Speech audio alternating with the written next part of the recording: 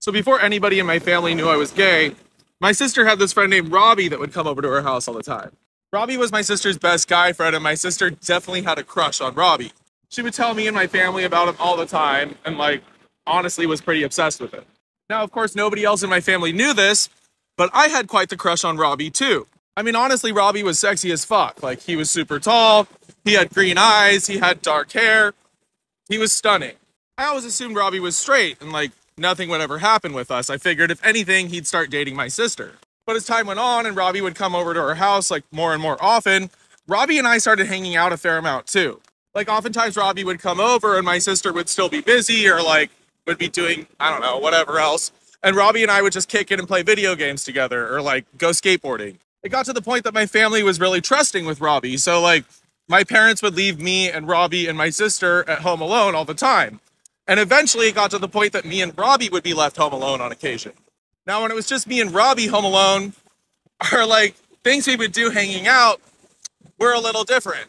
The first time Robbie and I were hanging out at home alone, Robbie started talking to me about girls and hooking up with girls. He would tell me all the different things that would turn him on and different stuff that excited him about girls, and would ask me what turned me on and what got me excited. So I would totally lie and make shit up and come up with all these things that I really didn't give a shit about at all because I'm gay as fuck.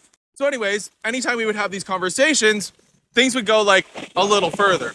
We were young and stupid and immature, so our conversations about girls would lead to us literally acting out for each other what we would like to do for a girl.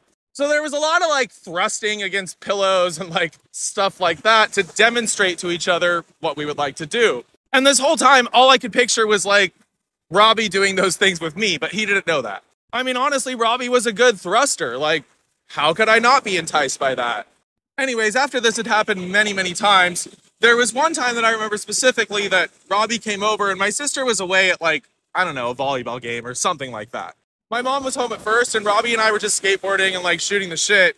And then my mom had to leave to go to work. So she was just going to leave me and Robbie at home alone. My mom left and Robbie immediately started telling me about this adult movie that he had watched online.